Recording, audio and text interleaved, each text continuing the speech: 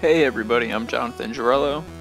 Last night Nintendo, Game Freak, and the Pokemon Company announced their brand new games, Pokemon Let's Go Pikachu and Let's Go Eevee for the Nintendo Switch. My excitement for this announcement kept growing as there were more and more rumors about these projects in the previous weeks, so I thought I'd share my reaction. All I have to say is that it's brilliant.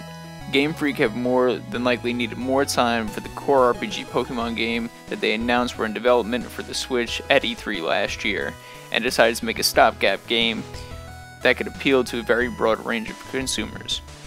They announced that their next core RPG Pokemon game that was announced last year will release in 2019.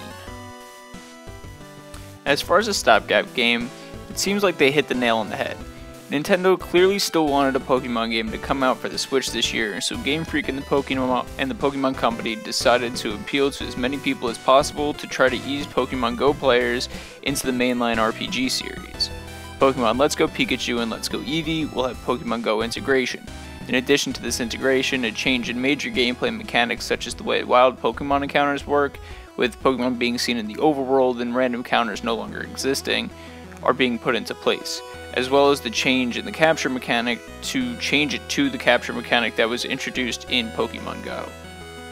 Although it's disappointing that there won't be online play in this Pokemon game, the new co-op gameplay mode seems like a very good introduction to be targeting older millennials with children.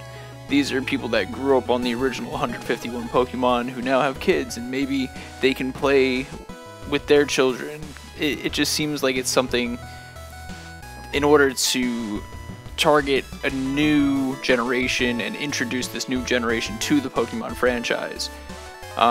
These games seem to be based on the 1998 Pokemon Yellow, as only the original 151 Pokemon will be available with the inclusion of some of the Alolan forms that were introduced in Generation 7. Additionally, Pokemon Following You is back, which is an ultimate fan service, as fans have wanted this since Heart Gold and Soul Silver.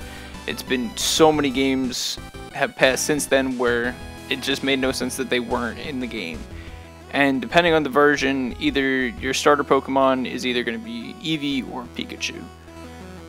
Overall, these games look great graphically and seem to be the perfect stepping stone for both players and the development team for their journey onto what Pokemon could be on the Nintendo Switch.